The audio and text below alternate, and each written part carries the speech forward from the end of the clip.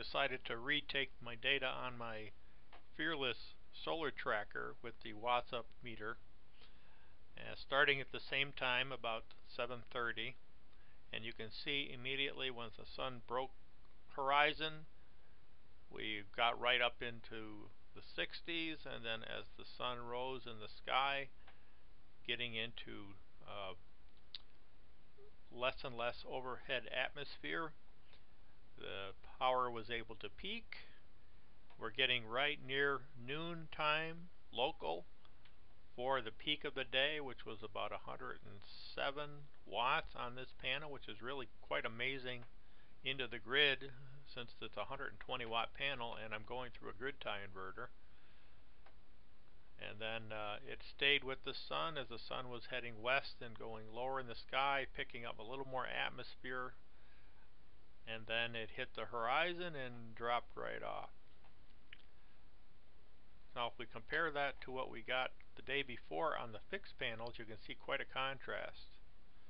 So here's the fixed panels on the prior day, a much more gradual rise. Now as I mentioned, my panels don't face directly south. They're at about 210 degrees, or 205, so 25 degrees west of south, so the solar noon on those panels is shifted from the local noon that the tracker was able to use, and the fall off later in the day was a little more pronounced.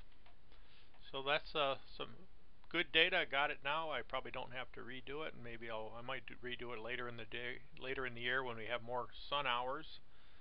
But I thought I'd share that while I got it. Okay, so I decided to do one more thing. I put the data in from the last 2 days, which this red line here from Saturday's run with the fixed panels, if you remember, it goes up to 442 watts where it peaked and then it came off.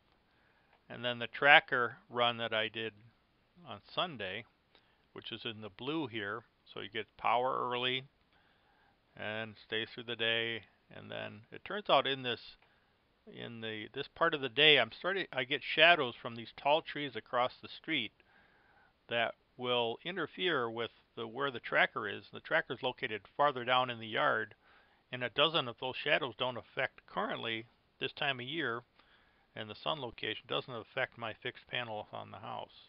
So that's where this choppiness comes in. So then what I did is I says, okay, what if the fixed panels that were on the house were all on trackers? What would its equivalent curve look like? So what it would do, it would basically take this red line and create it into this kind of a curve here with the purple. And then I did the same thing. What if my tracker was actually a fixed panel on the house? It would be this green one. And basically this is just either increased or amplified or de-emphasized versions of the other two curves, the actual curves. And I only did this so I could calculate what the advantage of fixed versus tracking would be. And it turns out that currently it's only about 16% for a single axis tracker.